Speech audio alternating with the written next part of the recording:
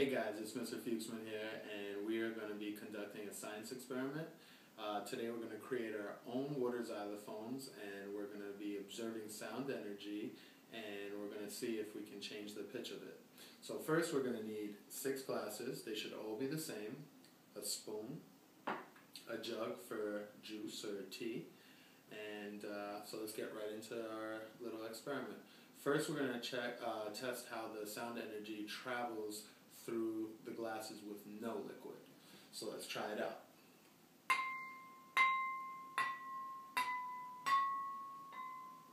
Now if you notice, the pitch sounds the same as we tap each one of the glasses, and that's because each of the glasses is the same. Now to change it up, let's see what happens if we put different amounts of liquid in each glass. Do you think the pitch might change? Let's see.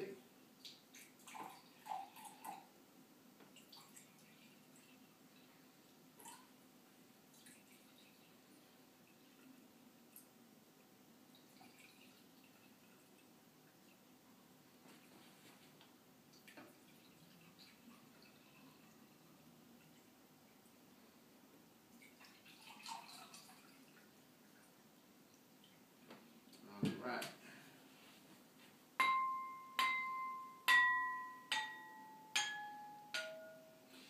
Now if you guys noticed, the pitch is different as we tap each one of the glasses.